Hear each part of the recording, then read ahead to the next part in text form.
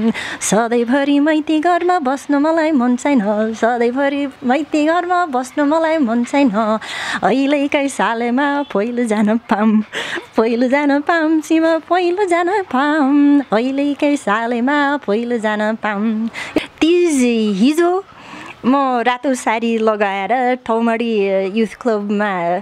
चलाएको एउटा कार्यक्रममा भाग लिएँ त्यहाँ गीत पनि गाएँ अनि त्यहाँको गायिका सरिता प्रजापतिसँग पनि स्टेजमा बसेँ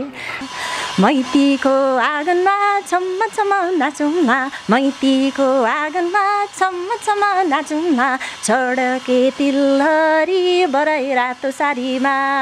छड्के तिलहरी बराई रातो साडी अमेरिका मेरो आफ्नो देश भएको हुनाले त्यसको माया लाग्छ तर नेपालको पनि धेरै माया लाग्छ आनाले गाउँछ आनालाई के पनि हुँदैन भनेर दियो तर मैले राम्रो गरिनँ अनि त्यस पछाडि त्यो दोहोरी साटबाट अब विदेशी चाहिँ स्टेजमा नराखौँ राम्रो देख्दैन राम्रो सुन्दैन नगरौँ भन्ने निर्णय आयो बफ झोल मोमो मिठो लाग्छ बफ मोमो खानुहुन्छ ए नो डाँडा काटेर पारी छोडी आए लमजुङको घरबारी लमजुङ टुरलुङको अहिलेसम्म म पानीपुरी रेस्टुरेन्टमा खाएको छैन पानीपुरी भनेको एउटा बाटोमा खाने चिज हो त्यसको आफ्नै मजा आउँछ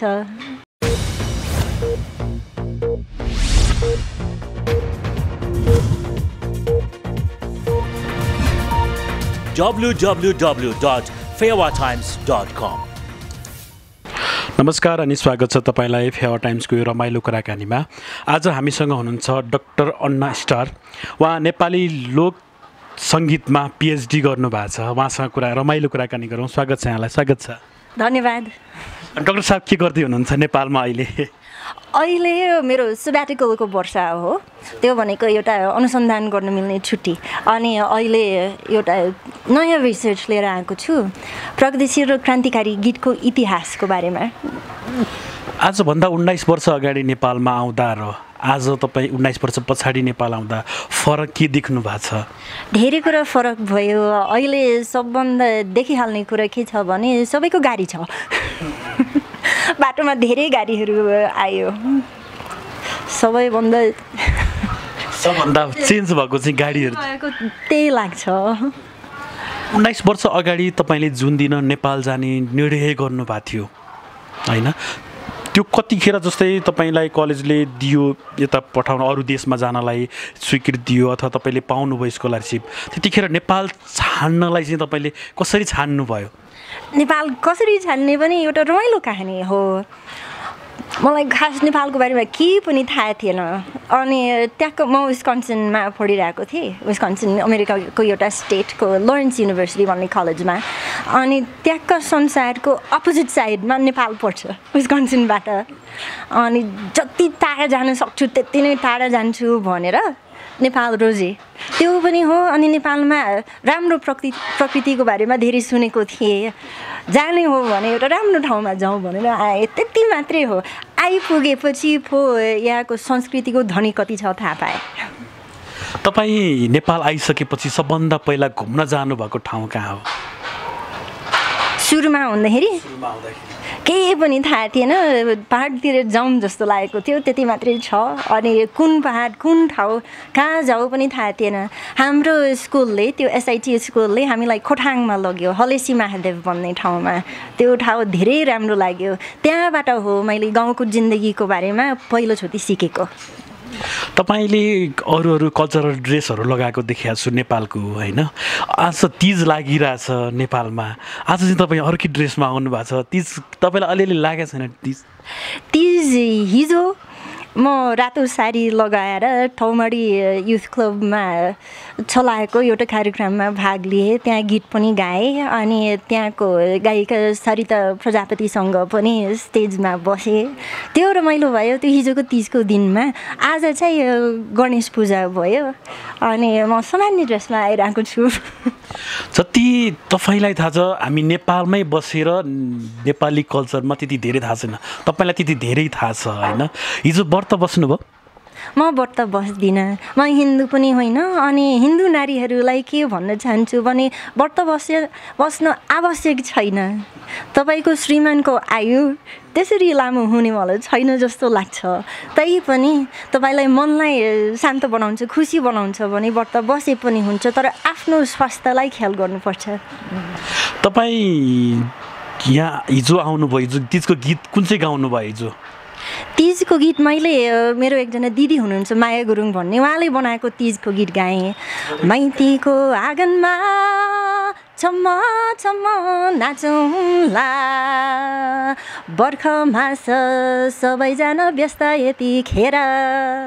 माइतीको आँगनमा छम्म छम्म नाचौँला घुम्दै फिर्दै तीज पनि आइपुग्या छ हेर बरै आइपुग्या छ हेर माइतीको आँगनमा छम्म छम्म नाचौँला माइतीको आँगनमा छम्म छम्म नाचौँला छडके तिलहरी बराई रातो साडीमा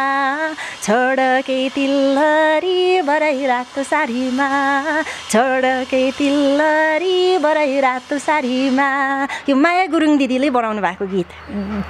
तपाईँ नेपाल आउनुभयो अलि जुनसुकै भाषा सिक्दा पनि नराम्रो कुरा अलिक चाँडो सिकिन्छ अरे अनि राम्रो कुरा अलिक पछाडि सिकिन्छ अरे तपाईँले सबभन्दा पहिला नेपाल आउने बित्तिकै नेपाली सिक्नु भएको के सिक्नुभयो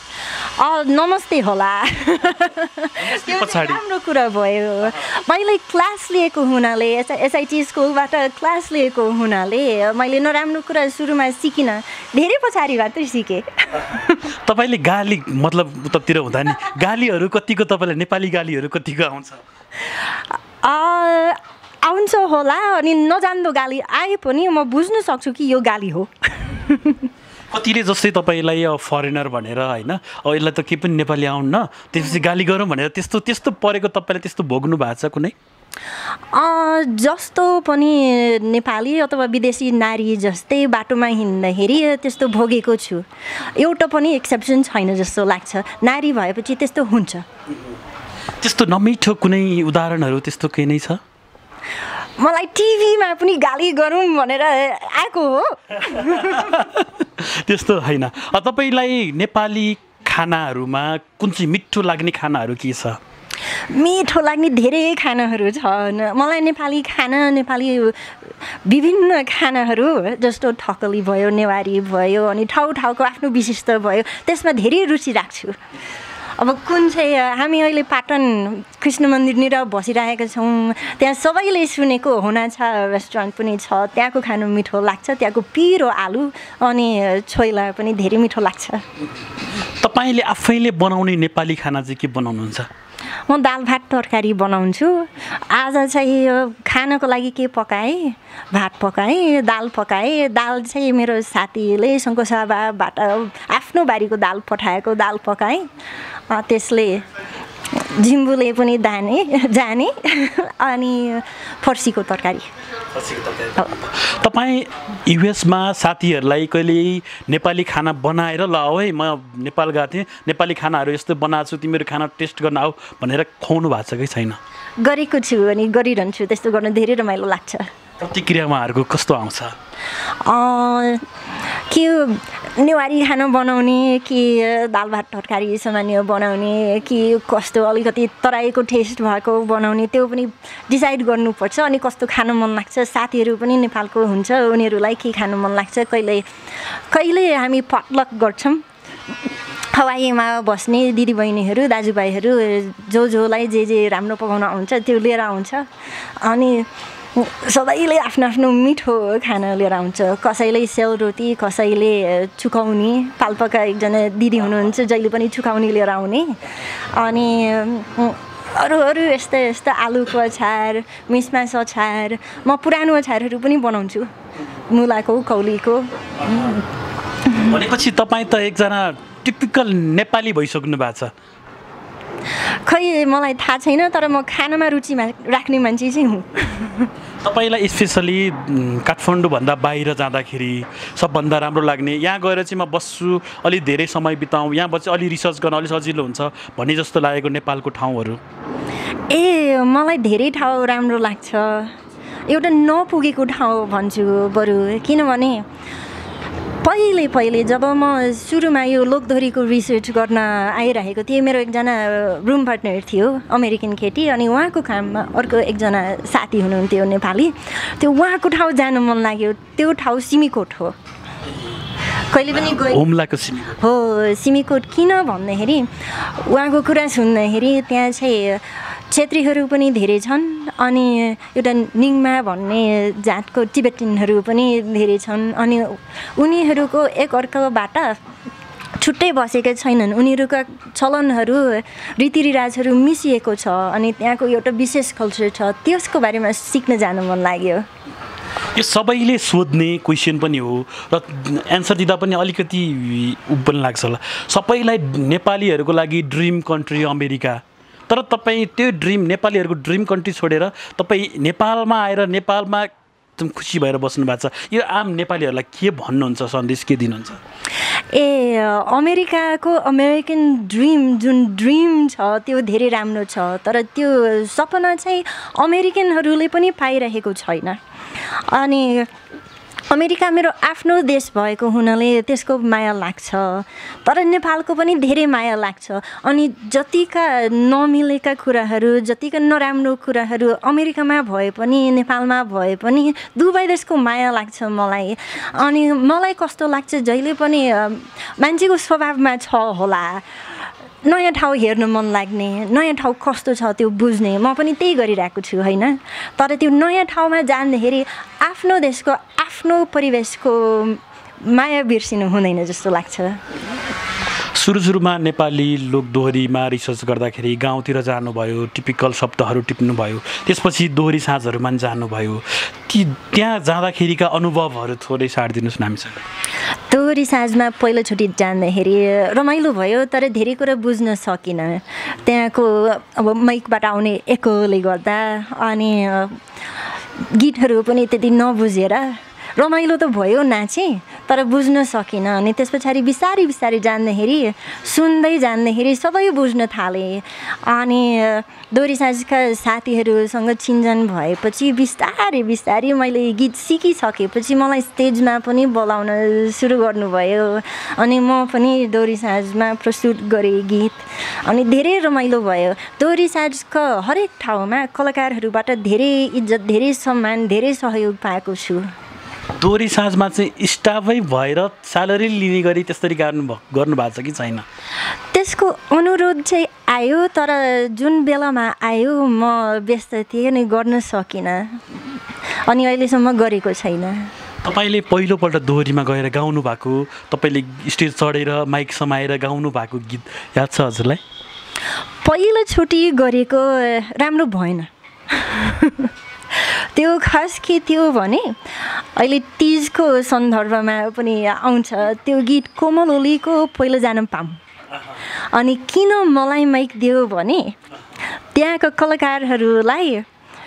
गाउन मन लागेन अनि ल तपाईँ छोप्नुहोस् भनेर माइक दियो तर त्यो गीत पनि त्यति सुनेको थिएन भर्खर निस्केको थियो अनि यो कन्ट्रोभर्सियल छ भनेर कलाकारहरूलाई गाउन मन लागेन तर अफर आयो अनि गाइदिनु पर्यो ल आनाले गाउँछ आनालाई के पनि हुँदैन भनेर दियो तर मैले राम्रो गरिनँ अनि त्यस पछाडि त्यो दोहोरी साँझबाट अब विदेशी चाहिँ स्टेजमा नराखौँ राम्रो देख्दैन राम्रो सुन्दैन नगरौँ भन्ने निर्णय आयो अनि मेरो मनमा चोट पनि लाग्यो तर मलाई पनि थाहा थियो कि मैले राम्रो गाएको थिएन अनि त्यो बेलादेखि मैले गीत राम्रोसँग नजान्दासम्म मैले स्टेज छोडिनँ कुनै पनि दोहोरी साँझमा मलाई स्टेजमा तान्न खोजे पनि मैले नै भने त्यो पहिला जान पाम भन्ने गीत पछि सुन्नुभयो होला अहिले त्यो गीत गाउँदा कस्तो सुनिन्छ एकपल्ट गाएर सुनाइदिनुहोस् न ए तिजैमा व्रत बसे पूजा गरे भगवान तिजैमा व्रत बसे पूजा गरे भगवान आश गर्छु अब त बनोस् मेरो काम आश पर्नु अब त बनोस् मेरो काम सधैँभरि माइती घरमा बस्न मलाई मन छैन सधैँभरि माइती घरमा बस्न मलाई मन छैन अहिलेकै सालमा पहिलो जान पाम सीमा पहिलो जान पाम अहिलेकै सालमा पहिलो जान पाम यो 12 वर्ष अगाडि धेरै चर्चामा धेरै कन्ट्रोभर्सीमा आएको गीत हो मैले यसको बारेमा पनि एउटा लेख लेखेँ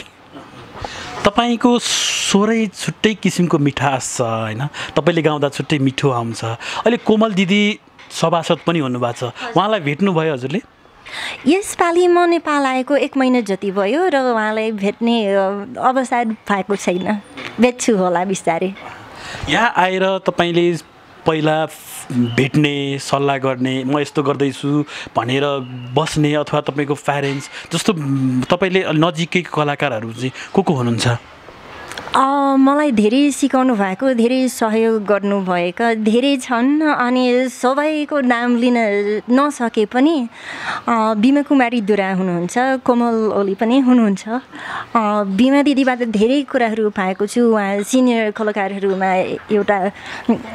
गुरु जस्तै मान्छु अनि मेरा उमेरका धेरै पनि छन् अलिकति सिनियर अरू को हुनुहुन्छ भने प्रजापति पराजुली दाई पोखरामा हुनुहुन्छ पुरुषोत्तम न्यौपाने पोखराका दाईहरू हुनुभयो धेरै छन् यहाँ चाहिँ तपाईँको दिनचर्या कसरी बित्दैछ तपाईँ अब 8 महिनासम्म बस्दै हुनुहुन्छ यहाँको सेड्युलहरू कसरी बिताउँदै हुनुहुन्छ हजुरले यो एथनोग्राफी भन्ने रिसर्च त्यो स्थानीय अनुसन्धान भनेपछि कसैले सम्झिन्छ जस्तो अब म शेर्पाको गीतमा अनुसन्धान गर्न जान्दैछु म सोलुमा गएर यस्तो गर्छु त्यो चाहिँ भइरहेको छैन मलाई किनभने म एउटा इतिहासको काम गरिरहेको छु अनि यो पनि प्रगतिशील क्रान्तिकारी गीतमा यदि सबै ठाउँमा पर्फर्मेन्सहरू भइरहेको थियो त्यो कुरा अर्कै हुन्थ्यो तर भइरहेको छैन अहिले कहिलेकाहीँ मात्रै हुन्छ अनि जब त्यस्तो हुन्छ जब उनीहरूको कार्यक्रम हुन्छ म जान्छु अनि त्यसै गरी मेरो स्केड्युल उनीहरूको स्केड्युलमा भर पर्छ जहिले पनि यसो गर्छु भन्न मिल्दैन तर म धेरै पढ्नुपर्छ किनभने यो विषयमा नेपाली भाषामा धेरै कुरा लेखिएको छ अनि त्यो सबै नपढिकन हुँदैन अनि प्रायःजसो म उठ्छु अलिकति पढ्ने काम गर्छु खाना पकाउँछु अनि त्यस पछाडि फेरि जुन मिटिङहरू हुन्छ नि कलाकारहरूसँग त्यसमा जान्छु अनि राति चाहिँ सङ्गीत सुन्न जान्छु कुनै पनि ठाउँमा चाहिँ दोहोरी होस् चाहे पप होस् चाहे रक होस् चाहे शास्त्रीय होस् सङ्गीत रुचि मान्छे हुँ अनि त्यस्तो गर्छु सुन्न जान्छु जहिले पनि तपाईँ सुन्न जानुहुन्छ तपाईँको अफर अथवा तपाईँले गर्ने अफरहरू लोकगीत हुन्छ जस्तो दोहोरी साँझमा जानुभयो भने त लोकगीत अवश्य सुन्नुहुन्छ गजलमा जानुभयो भने अथवा कतै जानुभयो भने तपाईँको अफर चाहिँ कस्तो खालको गीतहरूमा चाहिँ अलिक बढी अफर जान्छ हजुरको मैले गाउनु पर्ने अफर कि मैले सुन्न चाहने ए मलाई चाहिँ म अलिकति एन्थ्रोपोलोजीको मान्छे भएको हुनाले सबै सुन्नु मन लाग्छ आफ्नो प्रभाव नपरिकन अरूले के गरिरहेको छ सुन्नु मन लाग्छ अनि त्यही भएर म प्रायःजसो म गाउने होइन भने म अफर नै दिन्न तपाईँ गाउनुहुन्न तर अफर पनि अरूले गाएको म गाउँछु होइन आफैले जानेको भाका हुनुपर्छ मैले गाउने भयो भने अनि त्यस्तोमा पनि दोहोरी साँझमा गएर अहिले चलेको भाकाहरू कुन कुन हो मेरो स्वरलाई सुहाउने कुन कुन हो नयाँ भाका सिकिरहन मन लाग्छ तर मेरो स्वरलाई सुहाउने राम्रो गर्न सक्ने खालको तपाईँ नेपालमा हुन्छ नि पानीपुरी चटपटे मोमो छ नि कतिको रुचि राख्नुहुन्छ खानु भएको छ ए यस्तो कुरा पनि खुब रुचि राख्छु नि तपाईँले बढी खाने पानीपुरी चटपटे मोमो के खानुहुन्छ मोमो होला मोमो खानुहुन्छ हजुर मोमो जस्तै नेपालमा त धेरै किसिमको मोमो झोल मोमो कोथे मोमो के मोमो भन्ने हुन्छ होइन सबभन्दा बढी रुचि राख्ने मोमो कुन चाहिँ हजुरको यो भन्नु पनि गाह्रो छ तर जाडोमा चाहिँ एउटा बफ झोल मोमो मिठो लाग्छ बफ मोमो खानुहुन्छ पानीपुरी चटपटेको कतिको शौखिन हुनुहुन्छ चटपटे भन्दा पानीपुरी मिठो लाग्छ मलाई अहिले पनि याद छ 12 वर्ष अघि मैले एउटा स्कलरसिप पाएको उपलक्ष्यमा पानीपुरी खाएको त्यो मनाउनको लागि पायौँ भनेर त्यो पानीपुरी जस्तै तपाईँलाई कुनै अब राम्रो रेस्टुरेन्टमा गएर पानीपुरी आफै हालेर खानुहुन्छ अथवा तपाईँलाई त्यो बाटोमा राखेको अब त्यहीँ टप्परै त्यो थापेर खानलाई कस्तो कस्तो मजा लाग्छ अहिलेसम्म म पानीपुरी रेस्टुरेन्टमा खाएको छैन पानीपुरी भनेको एउटा बाटोमा खाने चिज हो त्यसको आफ्नै मजा आउँछ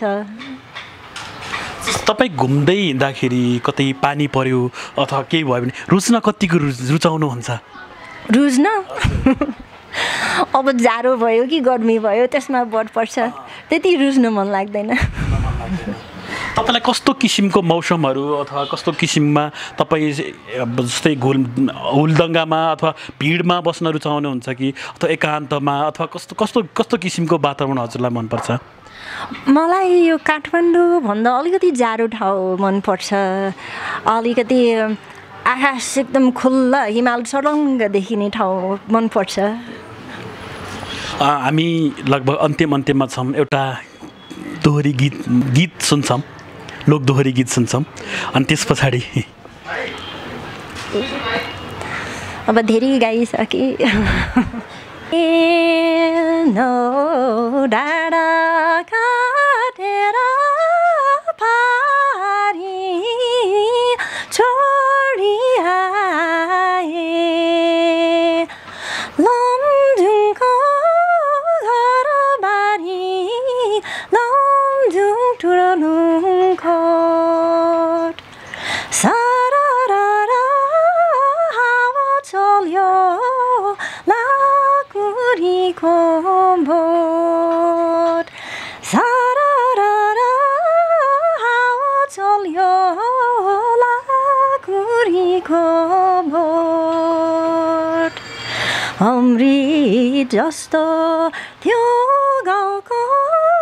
पानी दिन रात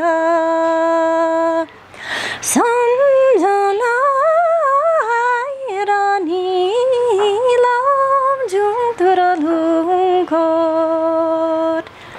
सररर हावा चल्यो लाकुरीको बोट सररर हावा चल्यो लाकुरीको बोट अब तपाईँको नेपाली लोकदोहोरीमा यति धेरै योगदान छ र अब बुढेसकालमा भन्छ नि उहाँ अमेरिकामा पनि एउटा दोहोरी साँझ खोलौँ नेपाली लोक संस्कृतिलाई अलिकति अमेरिकामा पनि अलिकति योगदान दिउँ भन्ने किसिमको कुनै योजनाहरू त छैन नि हजुर दोहोरी साँझहरू अमेरिकामा त खोलेका छन् रे न्युयोर्क सिटीमा म चाहिँ हवाईमा बस्छु धेरै टाढा छ 10 घन्टा लाग्छ प्लेनमा न्युयोर्क पुग्नलाई हवाईबाट हवाईमा त्यति गर्न सकिन्न जस्तो लाग्छ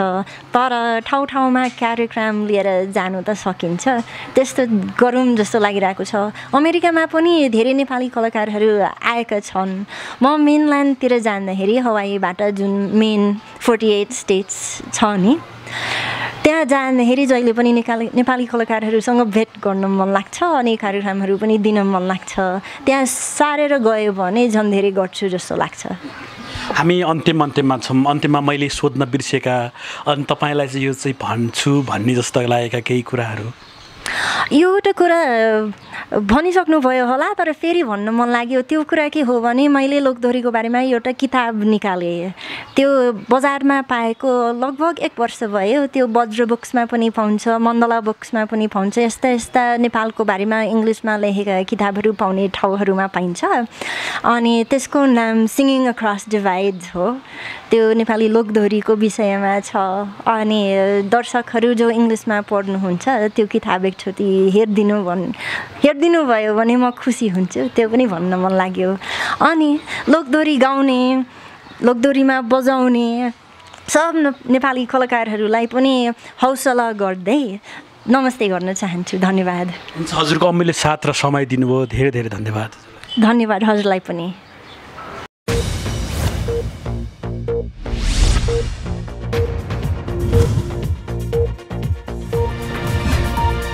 www.fewatimes.com